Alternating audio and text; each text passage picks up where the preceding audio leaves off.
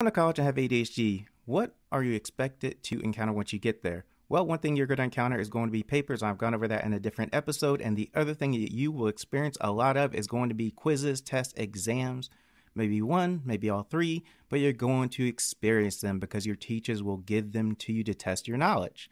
Now, what I want to go over today is going to be a lot of different tips on how to succeed at doing tests, taking tests, studying for tests, preparing for tests. And so I have some tips for you. You have some different strategies that you can do to get the best grade that you can get on a test. So this is ADHD College Test Success for 2021. And let's get started. Let's get into it. Let's get you test success in your college endeavor. Number 10, study an environment as close as you can to the environment you're going to take the test in. Now, I don't mean go and study in a classroom unless you have a classroom available. Then that would be great.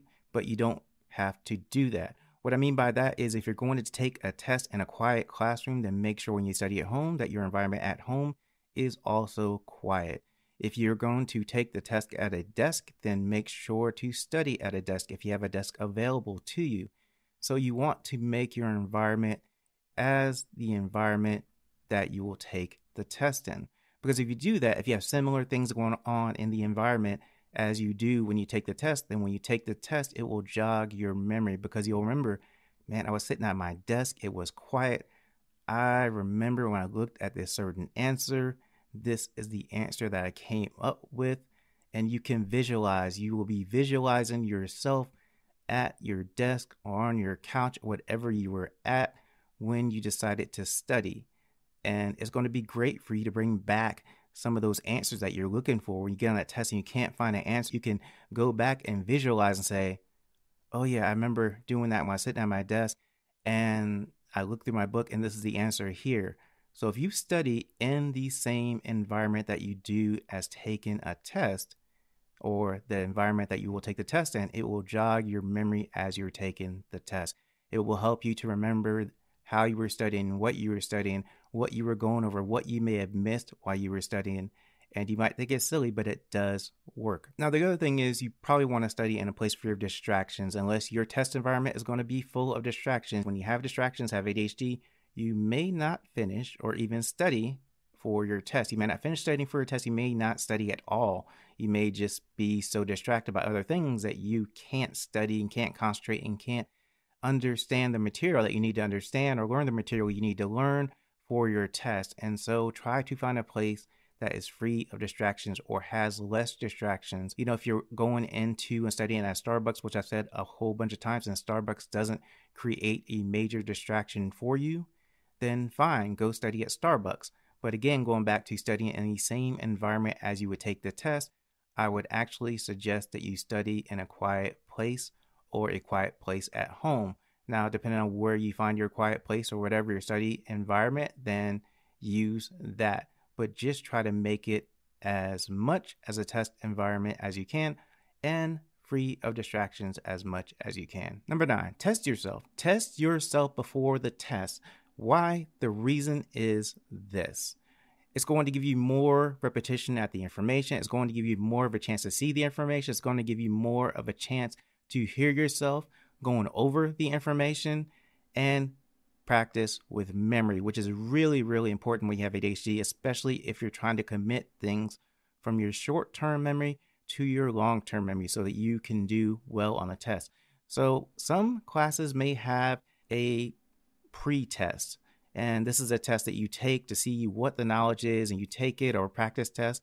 Some people call it. You're going to have a test like that in some classes, and that's great because you can go through, do the practice test as many times as you want to and see what you really know. And generally that test is pretty much like the test that you'll take later, the actual test you'll take later.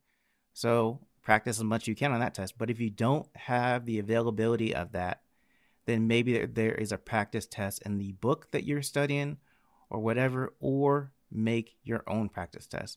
And the way you do this is you take the information that you need to know and you write out questions, and then you try to go through and see which questions you can answer. And if it has to be like multiple answers, then you need to figure out, okay, I need 10 answers for this question. And so you make a question saying, what are the 10 answers for this? And you go through and you see if you can name them all, see if you can come up with the answer of them all. And if you can't, you go back and study, and then you try again and try again and try again. And you might even try every day to do a section every day and test yourself every day. And that way, when you get to the test, you'll have gone over the information a lot, and it will be much easier to bring up those answers because you have started to commit them, or you have committed them to long-term memory. Number 8, take breaks. You are going to need breaks when you have ADHD. There's no way around it. When you're studying, getting into the material, trying to figure out everything that you need to do for the test, trying to go over everything, test yourself, all these kind of things, you're going to need some kind of break. And this is just with ADHD in general when you're trying to do something mentally challenging.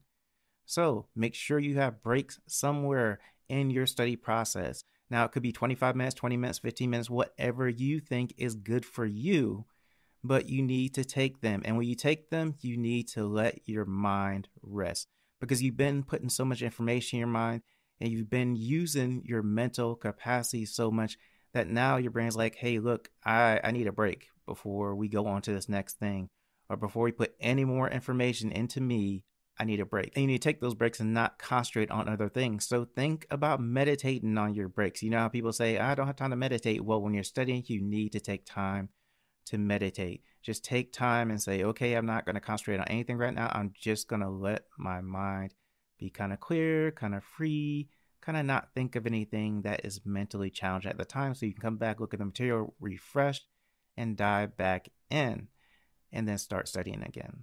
So vitally important that when you are studying, you need study breaks. This allows your working memory to kind of say, okay, I've got all the information out. Okay, I've kind of committed to long-term memory now.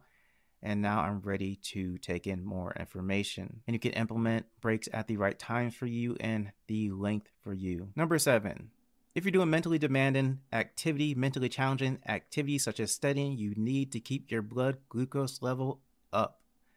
And this will help you study. This will help you concentrate. This will help you focus on the material, and then taking the material and help you retain it. Because at some point you're going to be studying and your brain is going to say, hey, look, I'm running low on fuel for me to keep doing this and taking in this information. I either need a break or you need to give me something to keep going. And so when you're doing this mentally demanding activity like studying, then you're going to need to have a little bit of something in your hand that you're sipping on, maybe a sports drink, lemonade, something that has a little bit of sugar in it. Now, notice I said sip and not gulp, because if you're gulping, taking big, huge gulps, that's not what is going to work. You need to have something that you just sip on. And so I didn't come up with this idea. Dr. Russell Barkley did, and I saw it in a video. I thought, wow, that is an amazing study tip. And so I wanted to bring it to you in case you have not seen his material. And so I want to read to you exactly what he says, since this is his idea. And what he says is this: if you have an extensive task involving your executive brain like an exam, you better be sipping on some lemonade, Gatorade, or sports drink. You are going to have to keep the blood glucose level up. And I thought this was an amazing tip, and I wanted to bring it to you. So hopefully this tip helps you in studying for your college test. Number 6, exercise. Exercise is good for being able to concentrate, focus, and retain information better. I've said this before, you do want to have some sort of exercise each and every day, and it doesn't matter what kind of exercise that you do, and it doesn't matter where you're starting from. Just start and find some exercise you like, some exercise that you can do. Now, why? Because of the fact that exercise increases neurotransmitter production. So dopamine, serotonin, norepinephrine, they're all increased. And these are neurotransmitters directly related to concentration, focus, motivation. They help your brain to do these activities. And it also helps for executive function. Working memory, the one short-term memory that you need to kind of take information in and then push it to long-term memory. The memory that you need to manipulate information as you are taking it in, that memory is affected by exercise, because exercise affects executive function. Try to get some kind of exercise, because I guarantee you it will help you in some way, somehow with executive function, which is great for anyone with ADHD. But don't take my word for it. Take what Dr. Russell Barkley said as well. We're going to go back to him and what he said about exercise, and then you can see what I am talking about as well. And Dr. Russell Barkley says routine physical exercise boosts the tank, refuels it, and creates a bigger executive function tank. Research shows that exercise benefits ADHD more than any other psychiatric disorder. Right there, you see what he's saying. It's one of the ones that boosts that tank, that executive function tank that you need to study and retain information. But the other thing is it benefits ADHD more than any other psychiatric disorder. So I'm going to take his word for it. I think it's very important when he's saying something like this, and he's very respected in the field, and he's done a lot of research on ADHD. Number 5, positive affirmations, positive self-talk is pretty much essential when you're trying to study, because you might get a little down on yourself when you're trying to study and trying to figure out things and just are not getting the material and are frustrated. Then it makes it harder to concentrate and focus on anything, because you're like, man, if I could just get this one part, I would be good for the test, but I still can't get it, and the test is only a day away, and I don't know what to do. So you need to have positive affirmations, positive self-talk, and you want to try to do each and every day. So each and every day you get up and say, hey, I'm going to do great on my test. I'm going to pass my test. I'm going to study. I'm going to retain all the information. I'm good. I'm awesome. I can do this. And that will help you throughout your day. So when you are going through and studying and getting all frustrated, you'll remember the things you said before and say, yeah, I'm frustrated now, but I said I could do this. I know I can do this. I know I can retain that information. I know I can learn that information. So just try positive affirmations and that positive self-talk, or a self-pep talk. That's why they give these pep talks at these sporting events. They say all these things and you're like, rah, rah, and all this kind of stuff, right? And we're going to beat the team. We're going to score a whole bunch of points and all this kind of stuff, right? It's to motivate you, to get you to do more, to get you to push through. And that is what positive self-talk and positive affirmations do. Because you start off the day, you say them, and you say them each and every day, or you say them a couple times a day, and you start getting the feeling, okay, I can do this. I was frustrated, but now I can do this because I remember what I said this morning, and I want to accomplish that. Number 4, break things down. When you have ADHD, you have to break things down. Whether it's a big task, a big test, whatever it is, you need to break it down. Any big activity that you have a whole bunch of things to do that has a huge result, that takes a huge amount of effort, you need to break it down. And tests also have a huge effort, because you may be looking at 1 chapter, 2 chapters. Maybe you're looking at 4 or 5 chapters, and you look at that task and say one of 2 things, or maybe both these things. You say, you know what? That test is 3 months away. It's a final exam. It's 3 months away. I'm obviously going to have time to study for it. And it's so far out, I'd rather do something else right now. Or you're going to look at it and say, that test is huge. And yeah, I don't want to do that. I don't even know how to study for that. How am I going to remember all of that when I have these different memory issues that are going on? Like, what in the world am I going to do? Those are 2 examples. So breaking it down is kind of essential for 2 very good reasons. One is going to simplify the information. So instead of looking at 3 months of information, you can break it down into sections, and you break it down into sections for you, as many sections as you need. Because yes, you have a test at 3 months out, but now you're breaking it down into sections to figure out, okay, what do I need to learn today? What do I need to learn this week? And you eventually get all the information in that you need for the big test, and also some other tests along the way. You finally broken it down to different sections, and that's amazing. So you're wondering, how are you going to get done with those different sections? How are you going to accomplish them? The great thing about when you break something down and you accomplish one section, it's going to motivate you to go and do the next section. That's because when you finish a section, then dopamine's released, just like when you're in a video game and finish a screen or clear a board or defeat an enemy. Same process here. And the other thing, if you want to have a reward when you finish these little sections or whatever you want to do, then you can do that as well, and that will motivate you even more as long as the reward is something you like. Number 3, relate the information to an acronym or something visual. For an acronym, you could do something like ABC, apple, broccoli, cinnamon. I have no idea why I thought of those things, but it could be a cooking class that you're in, and you have to remember these 3 things. And so you can make up all sorts of acronyms that mean something to you that don't mean anything to anybody else, but it helps you to remember, because when you think about the thing that you're trying to remember, you can look back and say, okay, I remember A is this, B is this. Well, what is C? What is C? I remember when I was studying, sitting there, I remember that C was this. And then you'll bring it up in your mind and you'll be able to put it on the test. Now, you can also use something visual. And what I mean by that is going to be that you have some sort of visual aid. And it means that you're probably going to take a pen, a piece of paper, and draw out something meaningful to you. So, for example, if you want to represent someone that is speaking and you want to remember something they said, and you say, hey, I'm going to relate this to a stick figure that I have, and you relate it to a stick figure, and that's a visual representation, visual aid for you. And when you get on the test, you can think back to that stick figure and say, I represented this speaking person by this stick figure, so I can recall their name. Maybe you have something that is hard to say for that you need to remember for the test. Your visual representation that you're using is a square, and it has 4 points on it, and those 4 points have 4 different words by it.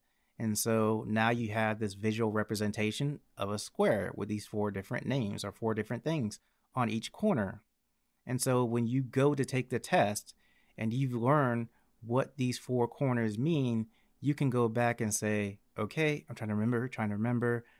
Oh yeah, I remember I did the square. I remember this point was over here. This point was over here. This point was over here. This point was over here.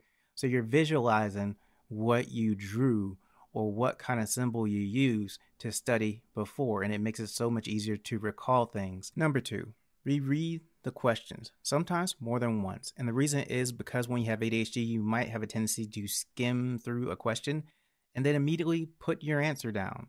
But the question might be asking for something different than your answer. Maybe the question is asking for most instead of least, or least instead of most. Or maybe it's asking for 2 answers and you only gave 1 answer. You may just go through those questions and not really know all the information that you need to know to answer the question correctly. Or maybe you're sitting there and going, I know the answer to this question, but none of these answers relate. They don't relate until you go back and read the question again. And so just make it a habit of going through and reading the questions to make sure that you understand the question. Make sure that you're giving the right answer. Make sure that you are recalling the right information. Make sure that you're given enough answers that are required for the question. And it can be hard when you have ADHD because you want to go and get done with this test. And so impulsivity may not be your friend when you're taking a test. It usually is not, because of the fact you're going to have to really sit back and think. And that may be a little bit hard when you have ADHD. The point is, reread the question and maybe reread it more than once, maybe 2 times, 3 times, whatever it is that you need to make sure that you understand the question. Now, some questions you can just look at and say, oh yeah, I know the answer to that. You know, oh, there's a picture here. Oh, this answer goes here. This answer goes there. And this answer goes here. And that may be easy. That would be the questions that you are good on, right? You don't really need to reread them.